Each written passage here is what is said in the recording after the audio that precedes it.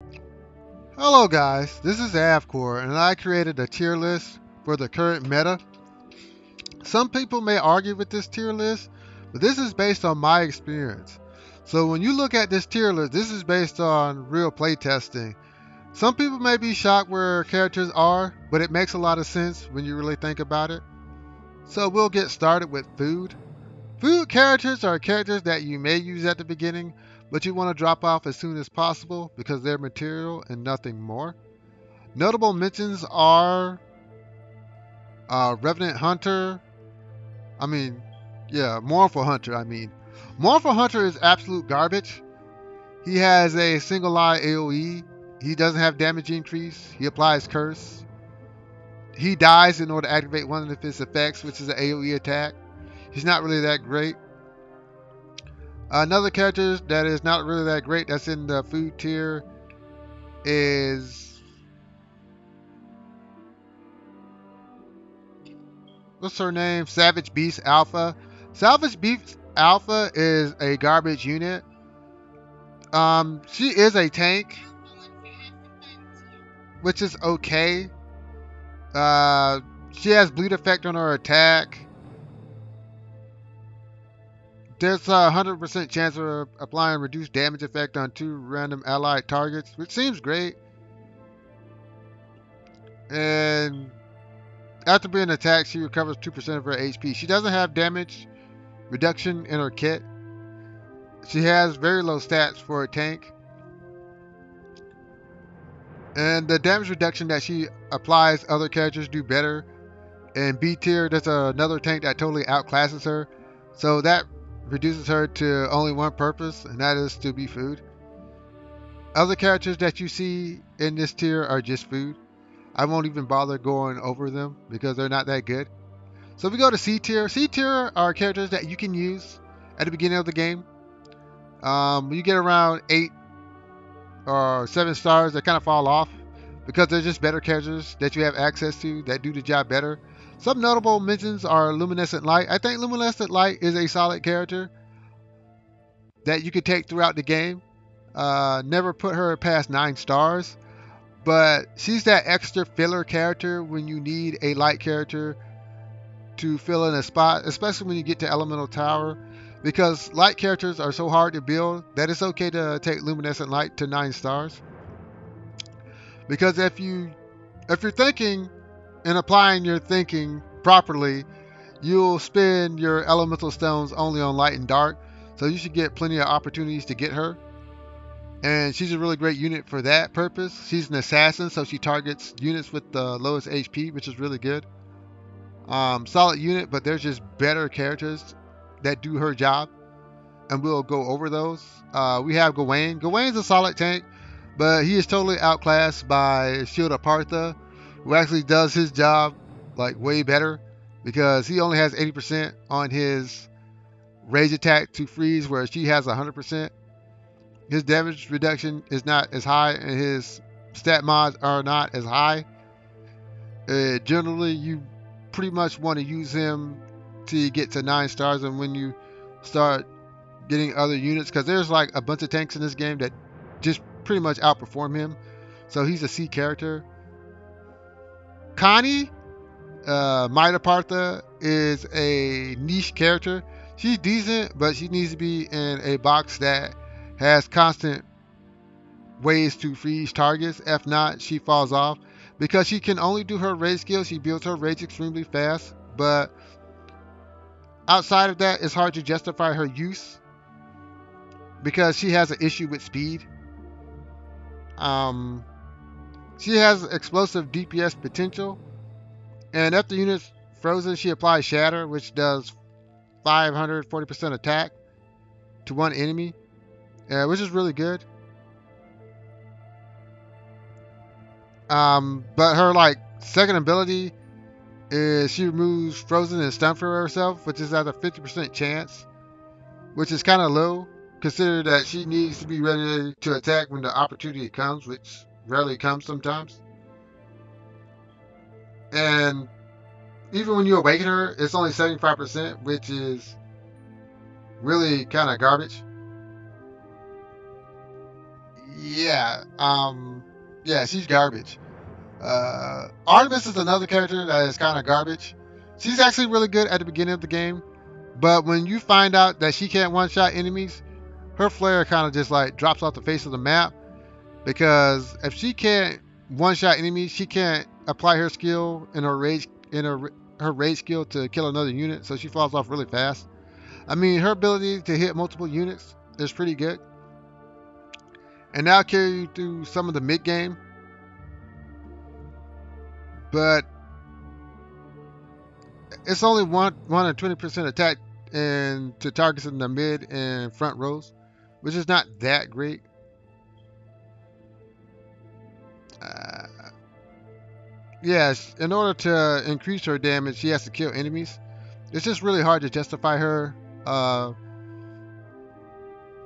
at the beginning of mid game. It's just hard to say that she's actually good. And the last person I'll talk about is in water, and that'll be Siren. Siren's actually a solid character, but overall she's outclassed by DPS mages that do her job better. There's a lot of DPS mages we'll go over that do her job better. One's even an assassin, so it's kind of hard to justify her existence when you get past mid game, as the content gets a lot harder and the demands on her get a lot higher because her DPS output is not that great. Her stats are solid. I mean, overall solid. And she can remove debuffs from allies and increase crit rate. She can increase her damage dealt. And she puts like damage reduction, which is all pretty solid, but it's pretty solid until you get to mid-game content. So that's where we must move on. So B tier is still the lower end. They can actually do mid-game content, and they're good on a budget. And we'll start with two characters in Fire, which they're really good on a budget. One's not so good because she's actually a core hero, but she's just not as good as other heroes. We'll talk about Iron Fist. Iron Fist is an honorable mention because she is one of those characters that you can build fast and get a lot of mileage out of her. She's pretty much the dollar burger of characters in this game, as because you can build her fast, you can get through a lot of content, and she's able to ply her trade really well till you get to the end of mid-game content, and then she falls off hard. The reason she falls off hard is, first of all, she is limited. Her rage skill actually does a lot of damage, and she actually gets lifesteal from that. Her second skill is where she falls off, where she just gives herself counterattack. That's all it does. It really doesn't enhance her gameplay beyond that. And there's runes and stuff that can actually give you counterattack. And then she has another skill that just reduces her damage. Overall, she's kind of limited, but for what you get out of her, it's really good. So she's really good on a budget. So the next character we'll talk about in Fire is actually Ken, Flower Frenzy. She's actually a really good DPS. Her rage skill cannot be counterattack. She attacks like random enemies with 5 shots. But she has to actually kill units in order to actually pump up her attack. So that's kind of weird. Like, the more she kills, the better she gets at, the more damage she deals. And she has a opportunity to apply a 50% chance to apply burn. And when you get to her potential awakening, and she gets to apply armor shredder, and you actually get damage increase. And when somebody's burned, she actually adds on damage decrease. Really limited kit. They could have done better with her, but they did not. Yeah. The next character we'll talk about is Genkuro Onimash Ronin. He actually has one of the best designs in the game, but he kind of falls off after that. His Lotus Dance actually gives him good burst. He has good burst damage, and he'll apply his stacks of burn. Whenever the target's burned, he gets crit. he gets like increased crit damage, but he needs high crit rate, and there's nothing in his kit that gives him high crit rate. And his third skill is like garbage because after being attacked, there's a 30% chance to block that attack. If the block is successful, then reduce damage by 50%, which is really good, but 30% is really bad. And when you get to his awakening, you're getting guaranteed crit, you get deny heal, and you get increased crit damage, but no crit rate, so it's kind of whatever. Um, and then we look at Frost Princess. Frost Princess is like one of those characters that when you get to mid game content, she falls off hard. For the simple fact is, her one skill in combination with her raid skill is pretty unique. Like at the start of the first turn, she inflicts 102 damage to all enemies. When you combine that with her raid skill, she does a lot of damage at the beginning of the turn, but then it falls off because that's all her second skill does. So, like, even when her third skill, Deep Freeze, like when she uses her raid skills, there's a 60% chance to apply slow effect. Increases chance to apply frozen against slow enemies by 5%. It's just too conditional, and it just doesn't work at the end of the game. So she's B tier. A tier has some solid heroes in here. Daughter of the Sea is a really good healer with regeneration capabilities, but she has no revive, so she's a mediocre healer. Then we get to Julius. Julius is really good at the beginning of the game and mid game, and then he falls off hard because he's a one-trick pony. His one skill actually lets him be in the egg state, and then he can revive on the next turn, but it does nothing else. And his taking options are low. The fact that he applies burn on an AoE skill as a tank is pretty amazing. And he has damage reduction in his kit, which is pretty good. So I can actually say that he's actually decent. And he can apply burn when he attacks. But he's still meh. And we get to these two characters, Revenant Knight and Smiley Miracle. Revenant Knight and Smiley Miracle are key characters in this game, as if you're on a budget, they're kind of must-haves. Because the bonuses from Dark and Light are so great that you want to have as many Dark and Lights on your team as possible to get those stat bonuses on your alignment so you can do as much damage and take as much damage as possible. Revenant Knight is one of the best budget takes in the game, hands down, even above Iron Fist, but Iron Fist is a little cheaper because she's not a dark elemental hero. If you're smart, you'll only use your elemental stones on light and dark, and you should get plenty of this guy. This guy has lifesteal. He can actually warp men off the battlefield to slow down the pace of the game, and he has damage reduction in his kit.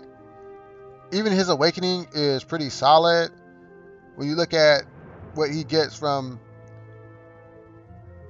his potential awakening, after he casts Reapers of Souls, he actually gets damage reduction, which is pretty good.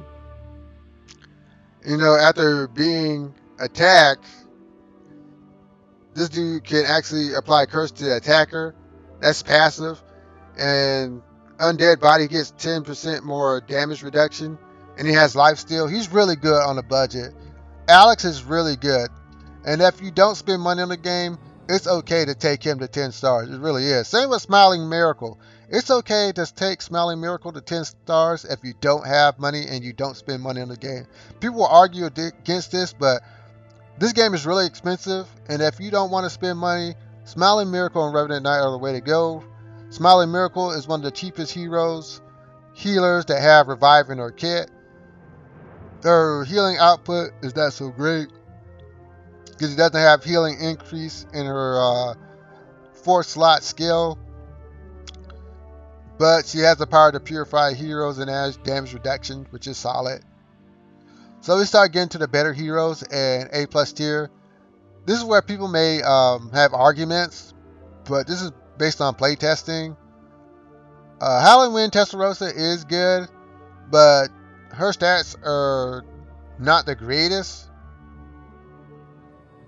What I will say is she's actually solid if you have a plan in mind when you're setting up your team. And if you know where the team is lined up, she's pretty good at that. But in general PvP content, you don't know how the enemy has set up their team, so you can only guess where to place her. And sometimes when you place her in the wrong place, you get bad results.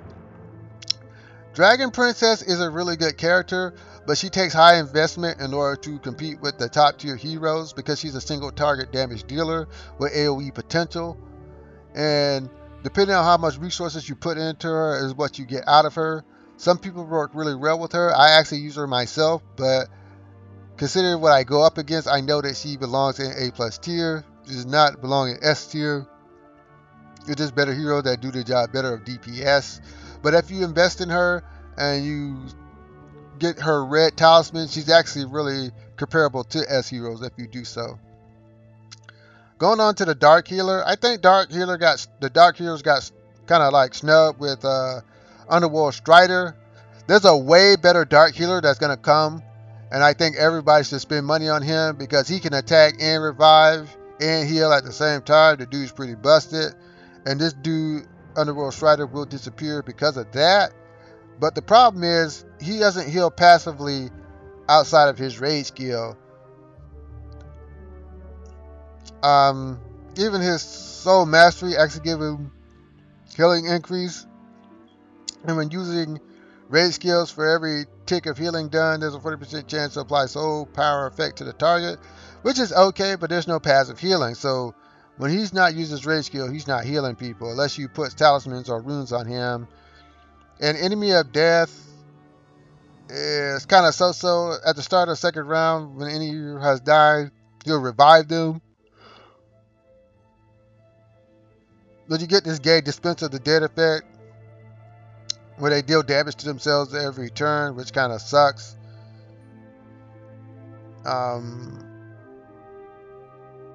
Yeah. Yeah. Even his Awakening is pretty garbage. Yeah, Underworld Strider is trash. There's just better healers when we get up to the top here that do his job better. He's alright, but he needs another healer with him, like Daughter of the Sea or Smiling Miracle. Somebody who can actually consistently heal turn after turn. Even his best like ally would be Lord of Time or Super Twins, to be honest. But we move over into Wendy. Wendy is a good hero. She's a solid DPS. She's green. There's better offensive units in green, unfortunately, because green is pretty stacked. But you get a lot of mileage out of her. She does get damage increase in her kit, and her basic attacks will apply 1 to 2 stacks of bleed. If the enemy is the stun, applies 1 stack of bleed, which is situational. Her rage skill is actually codependent on if she has bleed, and she will apply armor shredder. Her second skill is like a combo attack, but it's situational. But when everything goes right, she's pretty awesome. But if not, she's not that great.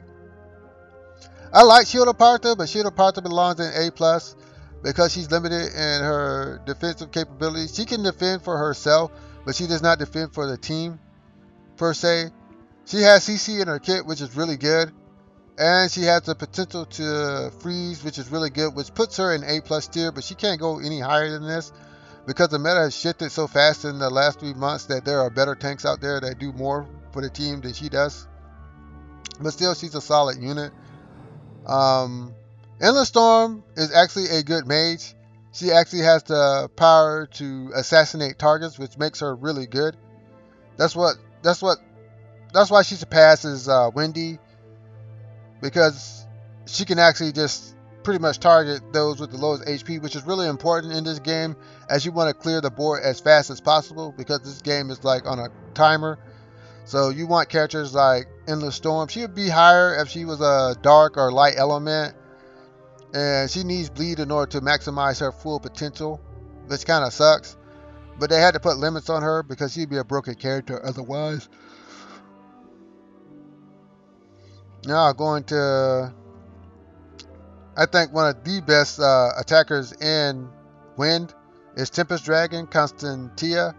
Constantia is good because he can consistently AoE the back and mid row with his basic attack, and his AoE attacks the mid and back row, so he doesn't need to be an assassin. He works really well with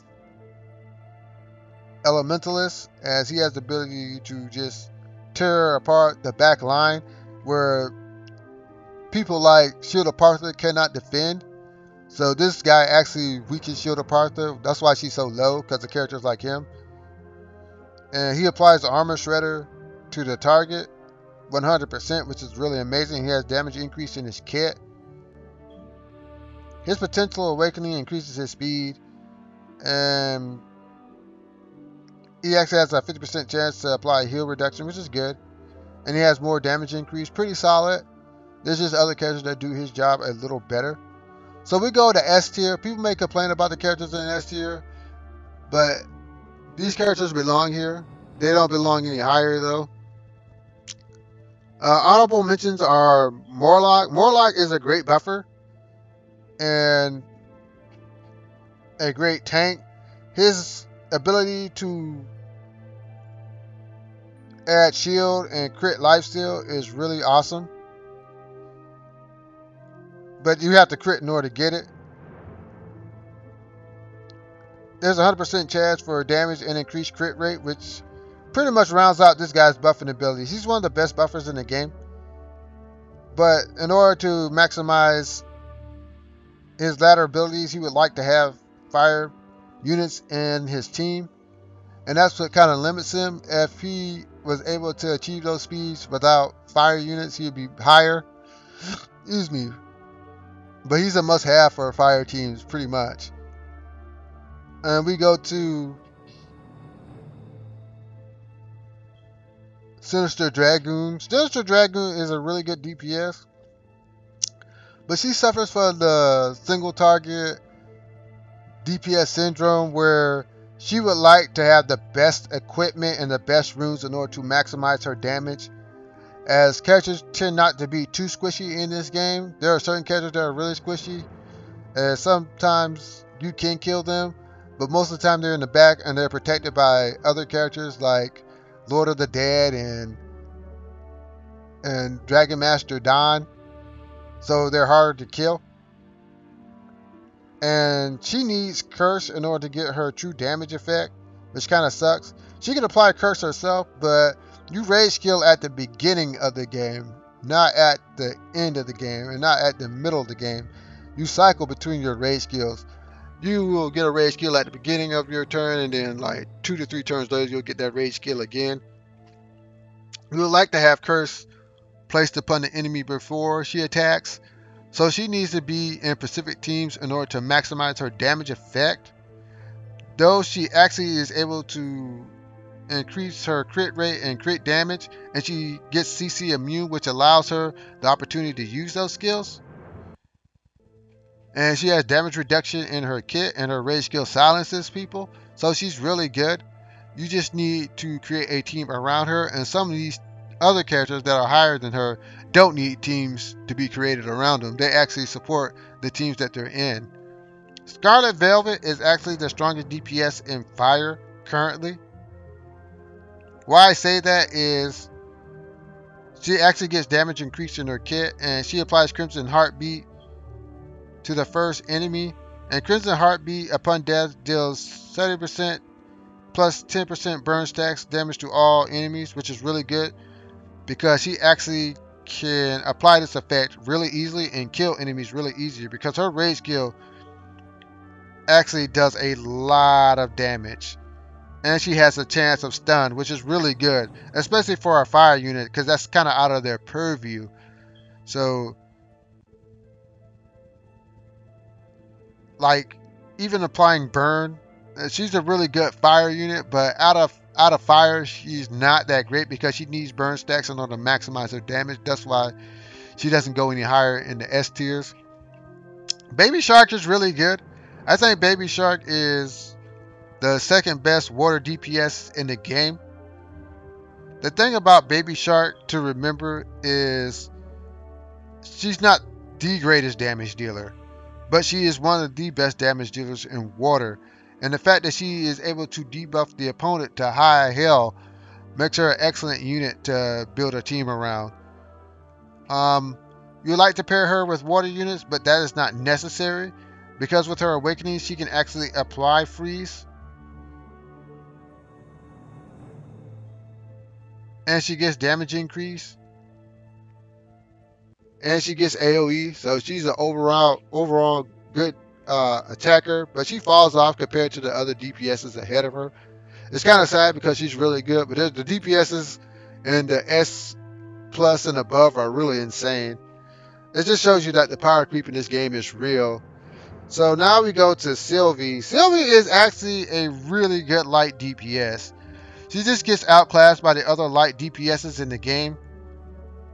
The thing about her that separates her, she can actually buff as well. She actually gives counterattack and she applies damage increase on herself. Counterattack is actually really important. Depending on the units that you are able to give the counterattack to, can actually swing the game. She would love to give counterattack to someone like Lord of the Dead or Sun Wukong or Blazing Dragoon. Someone who could really maximize the power of those effects. And if she gets killed, she can survive with 1 life. So she's a really excellent unit. Omega's another unit that is really good. Omega's like one of the best tanks in the game. But there are like 1, 2, 3, 4 tanks that outperform him, which isn't bad because this game has pretty solid tanks. He has self-heal in his kit. He has 10% damage reduction, and he has 50% chance to gain preemptive strike. And you're guaranteed to move first, which is really good. And the fact that he can like cancel rage skills is really good. And he restores 10% of his HP. His awakening is actually pretty solid. And he reduces the damage received by all heals by 25% when Quantum Shield is up. So when the rage skill is not being used, he gets a significant damage reduction, which is really amazing. And his HP store is increased, and his damage reduction is increased. Omega is really good. And if you don't get the other tanks that I mentioned before him, he's a really good build. But he's light, so you have to consider that. Garde is actually the best light tank in the game. Garde is actually one of those tried and true solid tank taunt units that every game kind of needs. And he does this really well, and he has counterattack. Taunt is really good in this game because it stops rage skills. It stops skills with other effects. Few people get past it. Blazing Dragoon gets past it, but most people don't. So the fact that he can taunt units is really good, and he gets 80% on that. And he has a 45% chance to taunt another enemy. And he gets counterattack on himself. And he buffs by increasing damage increase. And he has 10% damage reduction. And his rage skill actually adds shield, which is really good. Which is another layer of protection. His awakening is pretty good. At the start of battle, he gains a shield effect. There's an additional 45% chance to taunt a third enemy. So sometimes you can do 3 enemies, which is really amazing. And if you combine that with talismans that put taunt, he becomes really annoying, and he gets damage reduction. He's a really great tank. The next 4 tanks, there's 4 tanks that are above him. And there's 5 tanks that is above Omega. And that's not bad because they have pretty good tanks in this game. Let's talk about S plus tier. These guys kind of are kind of shaping the meta as we speak, and as we go forward, the rest of the characters kind of shape the meta. 3 characters to mention on this game are characters that are at the start of the game and are also of the core 3 elements, which shows how really good they are. Dragon Master Don is not needed to explain. He's one of the best tanks in the game for a reason, because he can block for everybody, so he's reducing damage for everybody. You can position him anywhere you want on the board. He actually applies bleed as he counterattacks. He gets the counterattack. He gets the buff. I mean, even his awakening skills are slightly better than most tanks in the game, because you're talking about damage increase, counter attack, and you get a HP absorb shield. You get bleed, and you get to activate deep wound, which actually increases your bleed. His awakening actually implies increased damage to 3 targets. And when he defends enemies, he gets 20% damage reduction, which is insane, combined with the passive 10% damage reduction. So that's literally 40% damage reduction, which is pretty awesome. We'll go to Lord of Time next. Lord of Time is one of the best healers in the game, only second to Super Twins. There's a reason for that. Because she was designed, I think, comprehensively as one of the best staples of healing. Because her rage skill actually revives a unit with the lowest HP. And if there are no heroes, she'll recover HP equal to 320% of her attack, which is really solid. There's just nothing else to say about her. And she actually, after her turn, she actually restores HP to 2 allies and applied damage increase effect, which is super good. And her healing, her fourth skill gives her healing increase, and she purifies, which Smiling Miracle does, and then she applies shield, which Smiling Miracle doesn't, and she has healing increase, which Smiling Miracle doesn't. That's why she surpasses Smiling Miracle. Excuse me. Her awakenings are really good. Also, she also gives increased damage when she's doing her rage skill.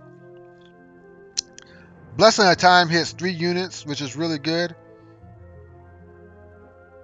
And her last one gives her 10% damage reduction, which is really solid. Lord of Time is a really solid healer. She ages really well in this game, so if you spent resources on her, don't be disappointed. It was well worth it. Another unit that is well worth the resources is Celestial Spear. Celestial Spear is one of the best DPSs in the core elemental pool for a couple of reasons. First of all, she's doing a lot with her little kit. So first of all, her Heaven Befall is one of the best AoE attacks out of the core elements, because not only is she hitting the second and first row, she's reducing damage and reducing crit rate. The reduced crit rate is so important in this game because crit can actually kill your team. For some reason, they really pumped up crit. There's few ways to increase crit rate, and that's good because crit rate can actually rip your team apart. And the fact that she actually attacks this is super good. It only gets better for there with Chivalry. She actually becomes a assassin because she attacks the unit with the lowest HP, dealing 1 or 20% damage and applying Deny Heal. This separates her from a lot of DPSs, because you'll see later on when we get to SSS tier that Morian does the same thing in a different way, which makes her top tier. For her to do that gives her passive assassination abilities, and sometimes she actually kills a key unit for you and wins you the game. Her Knight's Creed actually increases her damage by 10%, and she recovers HP equal to 80% of her attack to 2 heroes with the lowest HP. It's not as much as people think, but it's still good. When you combine her with 2 healer teams, she actually can top your team off. Her awakenings are pretty good. She increases the attack of extra attacks by 140%. That means even combo. And she has a 50% chance to apply heal reduction, which was whatever. And increases her basic attack damage by 20%, which is really good. That means her follow-up hits actually get increased damage, which is really good. She's still one of the best DPSs in the game. She's only outclassed by these other characters because they're kind of super broken. Lord of the Dead is a rising star. Lord of the Dead is really good for a couple of reasons. Lord of the Dead is actually a tank that can DPS, which is really weird. He's a tank that actually can DPS with his kit. So not only can you put him up front, but you can expect him to actually deal out a good chunk of damage. With his rage skill, he can inflict like 306% of his attack to a single enemy. There's a 50% chance that this attack can actually get done twice, and when he does it twice, he's usually either getting close to killing the opponent or killing the opponent, which is super cool. This is where he actually has some defensive potential. Kane uses the power of Crown of Souls with Rotten Soul in order to apply aging. There's a 25% chance, but this actually will increase. And since he gets hit a lot and his team gets hit a lot, this effect is a lot more common than you think. Reduces damage dealt by 8%, and it can stack. This is really good because you take a beating in this game, and over time he'll actually whittle away the offense of your opponents, which is amazing. So of course his fourth skill gives him that amazing 10% damage reduction, and he applies Bloodthirst to himself, which increases his damage by 10% after attacking. And this is going to stack up to 5 times. So every time he attacks, his overall offense maximizes. It's pretty amazing how much damage he can do once you spec him properly. And last but not least, when he dies, he enters Soul of the Dead for 2 rounds. And when he's dead, he can still keep attacking for 2 rounds. That's 2 rounds that you don't have to worry about healing him. And that could be clutch in certain game modes, especially in PvP, so that's why he's so high on the list. His awakenings are really good as well. He has a 50%, so it goes to 75%, so it's literally guaranteed, like in a round, that you're going to start reducing people's damage. It goes to 100%, so you actually do it twice all the time, and he gets the 10% damage effect. So that's why he's S+, because he's freaking amazing. Now we get to SS. These characters you're going to see all the time. You already know who they are. And they're here for a couple of reasons. We're looking at the 2 best tanks in the game are in Dark, and we'll go over them. Puppet Master is good because he counters the revive meta. Because with his rage skill, he stops you from reviving. That's so important that you don't need runes or anything in order to get that effect. So you would like to put him up front, and you would like for him to either hit a DPS or a tank. So once the tank can't revive, you can just push in and rip apart the team. He actually has sustain in his kit because of his puppet sorcery. At the end of each round, you can excuse me. Attack the enemy soul or whatever. He absorbs the soul and gains curse soul. As long as he hits, he actually heals your allies for 3% plus 5%. And it's immune to CC, which is so important. Being immune to CC is important in this game, so he can get that effect off all the time. And you get damage reduction in his kit. 6% chance applying curse. And when entering battle, reduces 25% damage of the hero with the highest attack. That's pretty good. His kit is super good. That's why he ages well in this game as a tank. Though the DPS meta is coming and tanks will no longer be relevant. So keep that in mind. His awakenings are really good. He has a 50% chance to apply Soul Imprison to the enemy with the lowest HP. That's really good. That's super good. That's really important. That's why you want to awaken this guy as soon as possible. And he gets Purify. All negative stats and restores 30% of his max HP. This is what makes him an amazing tank. And he gets that amazing 10% damage reduction. He's absolutely one of the best tanks in the game. And the next dark tank is Lunar Shadow. Lunar Shadow may surprise people, but if you play PvP as much as I do, you know what this little doll can do. This little doll is one of the worst tanks to play against. First of all, like I said in my previous videos, she's a dark element, and that means once you pair her with other dark units, you get that juicy stat increase for your team. That's the first part, but her ability to DPS is insane.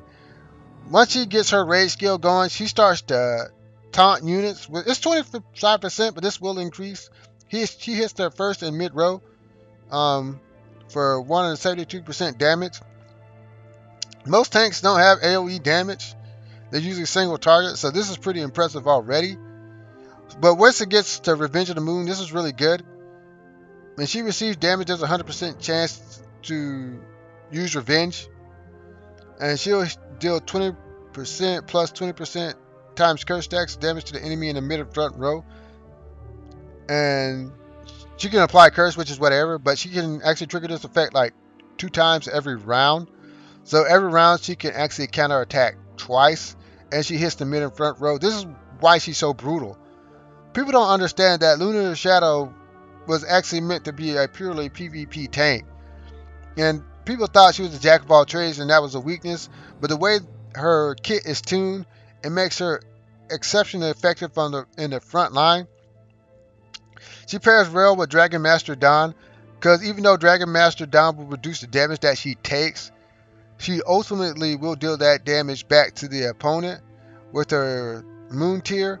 Moon Tier was kind of underrated, but once you pair her with people like Dragon Master Dawn and Super Twins and Elementalist and Anubis, who actually can pump out stun, she becomes really good. Sometimes you want Dragon Master Dawn to die so that she can get escape soul, so she can increase her inflicted damage by 20%, which just makes her so oppressive, because once she starts counterattacking with that damage increase, it's over. And once she starts getting her reduced stacks every turn, and you're not looking to get her reduced stacks of damage to like 20 or 10 or even 5, 15% is enough. 15% is more than enough, and then she starts to not die, which is really scary. And her chance to taunt actually increases with her awakenings. And the 100% curse is kind of garbage, and you get an increased damage, which is really important. The increased damage is more important than the curse, because that's trash. But those are the 2 best tanks in the game. Monkey King is a rising star. Monkey King is so good that if the other characters weren't so tuned, he would actually be higher. With more play testing, he might actually get higher, because he's actually a really good DPS. There's a couple of reasons why Monkey King is so strong. First of all, he's a light element, so you get access to that juicy light bonus when you add him with other light units, which are really good.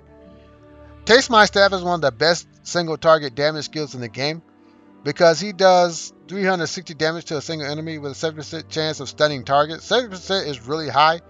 As the target's HP is higher than 75%, it inflicts additional 140% true damage, which is not affected by defense. So you want this dude to go first. And if the target's HP is between 50 and 75%, then inflict additional 70% true damage.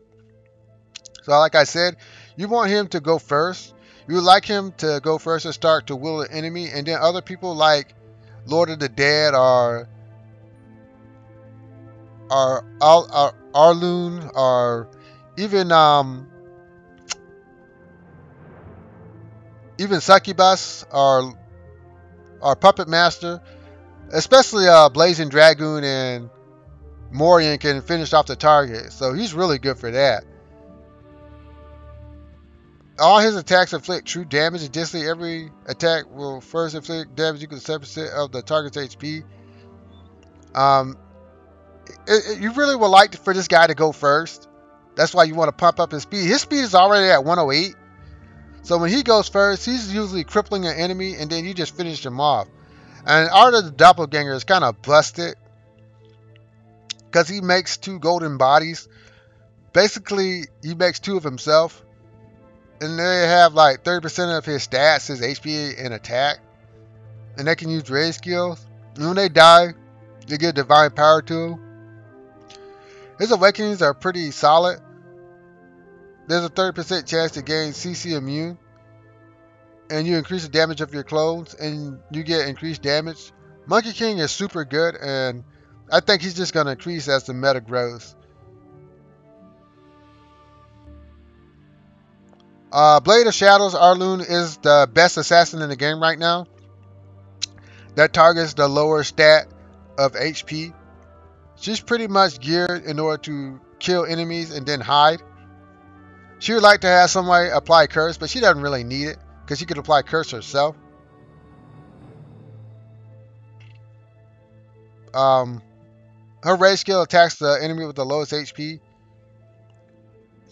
when she kills an enemy, she inflicts damage equal to 120% of her attack on all enemies and applies weakened and armor shredded effects to them. Also, she enters like in a hiding state. This is really good because she's usually killing the unit anyway. That's what you want her to do. That's what you expect her to do, and that's what she can do. That's why she wants Berserk for on her slots in her talisman. So that's that. So of course she gets the 10% damage increase, and her basic attack has a 50% chance of inflicting stun on a target. That's why she sits in SS tier, because she is so, the way she's tuned, she's like one of the perfect assassins in the game.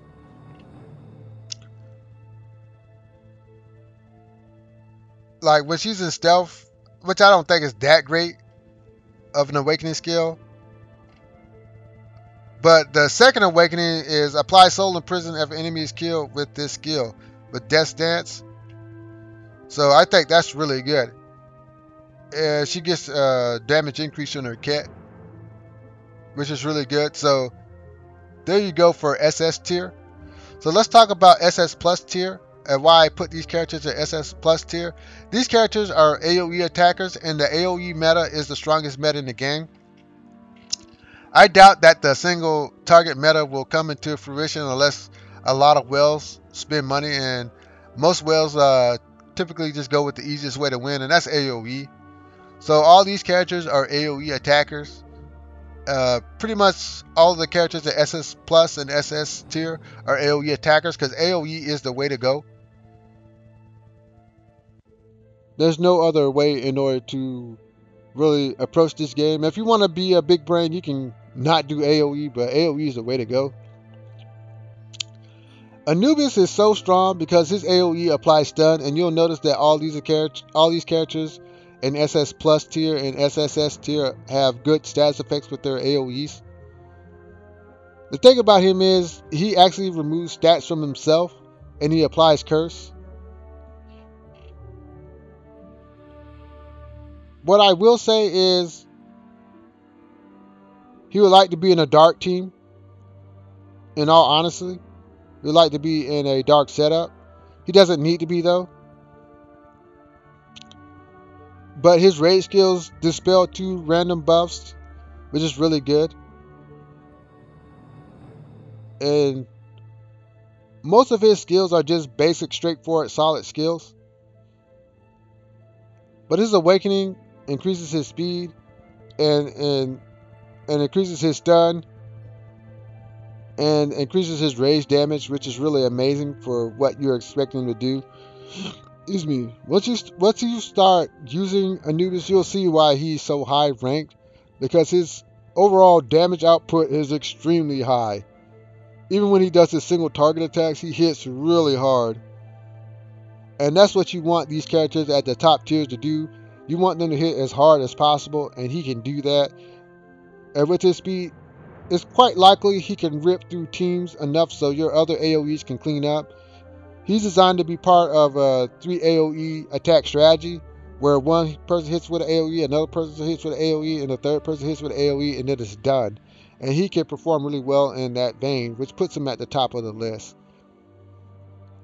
Our vet shouldn't be too much of a surprise why she's so high. One thing about our vet is she would like to go first, because her raid skill actually applies stun. Just guaranteed stun. I just want to mention guaranteed stun if nobody has a status effect on her. So that's really good. So keep that in mind, that you want her to have rapid speed so she could go first. But it only gets better from here. She actually applies divine power on all heroes, which increases their damage. So she's a buffer. And she has increased damage.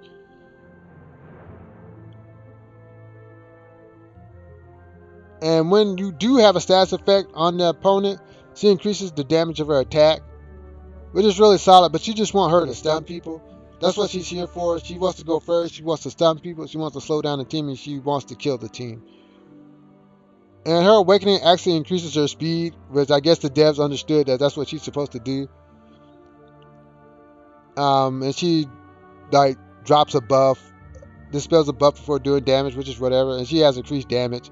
It doesn't matter. She does one thing. She goes first, she stuns, and then she starts ripping holes in the team. And because she's a warrior, she benefits from a a little bit more HP in defense, but her attack is higher, so she's more spec for offense, but she's really good nonetheless. Elementalist is a no-brainer. Elementalist is one of the best DPSs in the game, hands down, for a couple of reasons. Of course, her AoE applies stun, which is a constant theme amongst a lot of characters in the top tier. The other thing about her is her basic attacks constantly hit everybody on the team. That's what makes her the core of the 3 AoE strategy, because she can constantly apply AoEs while the other characters are in cooldown. Because of this, you want her HP to be as high, her attack and HP to be as high as possible, so she can live and consistently apply damage every turn. And you'll see enemies disappear after that. That's why I have mine at 11 stars. I'm trying to get her to 12. Of course, she actually has 10% damage increase, and she applies like weaken and armor shredder. So she applies status effects outside of stun. Her awakenings are pretty good. She increases her CC by 30%, which is really busted.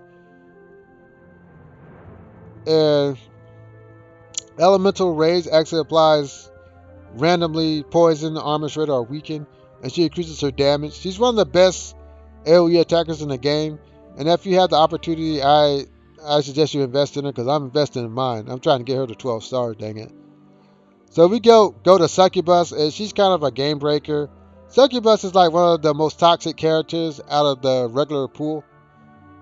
Why do I say that? Her rage skill actually applies like 4 freaking debuffs at 100%, which is really broken. She's part of the core 3 AoE strategy. You would like her to go second after Valkyrie or Anubis, so she can apply these status effects, and then your third AoE attacker, pretty much Elementalist, can clean up. But if you don't kill on the first turn, or you don't like eliminate the enemy, you get aging, which reduces damage. You get decay, which increases received damage. You get reduced healing, and you get curse. Curse being the weakest of those stats, but it only gets better as she actually has a 100% chance to apply frenzy. Attacks will cover HP of afflicted damage, which is really good. That's why she's actually core in the AoE strategy. Like I said, you like her to go second or third or first, depending on the team that you're building. And Seductress allows her to get of course, 10% damage increase. And common attacks have a 20% chance to seduce enemies, which makes them hit other units. Her awakening is like Soul Whip inflicts weaken and armor shredder, so she gets 2 more status effects, which bumps her up to 6. She gets damage increase, and you get increased lifesteal on frenzy, which is super good. That really keeps your team alive. That's why she's one of the core units of an AoE strategies. She's pretty much one of the best characters in the game. She's kind of really toxic though. That's why I don't talk about her much. She's a really toxic character. So now we go into SSS tier. These are meta breakers. Characters that you see in everybody's box or will see in everybody's box. So let's talk about the best healer in the game, Super Twins. I think Super Twins is one of those broken characters that everybody had to get, or they didn't like skip content really fast. I am one of those people. I regret not getting Super Twins because they're so good, but I'm working on Super Twins right now. The reason why she's so good is she really doesn't have a rage skill, so to speak. She switches between 2 forms, 1 attack and 1 heals. Bella does Sword of Doom on her turn, which does 102% damage. If the enemy has any buffs, a random buff will be converted to Seal of Doom. This is important because your opponents would love to have buffs, because buffs can turn the tide of battle. So if the enemy has any buffs, a random buff will be converted to Seal of Doom. And after being like stacked 3 times, Seal of Doom will randomly apply a status effect, which is not that important. Lucky Smile is one of her best skills, and that's through Ella. She purifies the whole team of one negative stat effect. Super good already. Recovers Ella and Bella's HP equal to 360% of their attack, while at the same time acting as Lucky Seal on itself. When her healing overflows, it converts into an HP shield. So she gets increased healing, HP shield, and she heals the party. Super great. Of course, change of phase when she sacrifices herself and she starts going to crazy state. That's okay, but she revives everybody when she dies, which is super good. Because she's part of that rush AoE strategy that's so popular right now in the meta. So when she dies, she just starts AoEing every turn. That's at the point you're looking to kill the enemy. First of all, with her awakening, she gets increased speed. And if Ella's alive, an extra buff will be converted to Scylla Doom, which is really good. And increased healing by 20%, which is really good. So she's overall one of the best healers in the game, like kind of broken. So we go to the Chaos Heroes and we'll end there. Blazing Dragoon is a very toxic character. I think he's one of the most toxic characters in the game.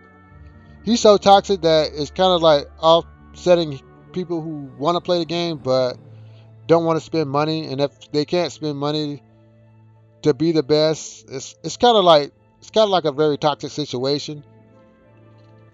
We start with Heaven Wrecking Strike. I already did a video on him, so I won't go into too much detail. But he actually deals damage to enemies in the front row, at least 3 enemies, and increases damage by the number of enemies. And when his damage scales with the number of enemies, it actually can scale downward with his awakening. So just keep that in mind. And this is the worst part. He applies a damage shield after he rage kills, which is layered on top of other shields and will receive damage first, which is kind of busted. And then he gets Bust Gut, which increases received damage, which is pretty dumb, and reduces received healing. Bust Gut is a stupid status effect that he gets access to. And once he reaches 3 stacks, he gets Silence or Weariness. Pretty dumb. That's Self-Will. He actually gets 50 extra rage and he does more damage. He's just a busted character. He has permanent CC and he gains 10% damage increase and 20% crit rate. That's just on his 4th skill. He's pretty darn busted. And increases his Bust Gut skill. And like I said, his damage scales downward and upward. And he increases his damage increase mod is 15%. So he's really a toxic character. You'll only see him with Super Wells though. So don't be too scared. Be scared of Morian because you'll see more of her. And we're seeing more and more of Morian as people get more access to her. She's another meta-breaking character, one of the best DPSs in the game. First of all, both her and Blazing Dragoon are Chaos characters, so their elements will blend. They'll be whatever element needed to actually get the maximum amount of statistical power for your elemental alignment, so keep that in mind.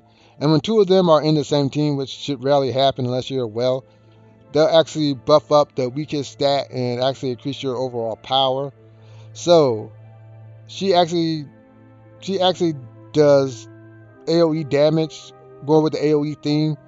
She attacks all enemies and applies weaken and heal reduction. These are really important because you reduce the overall damage they deal and the healing received.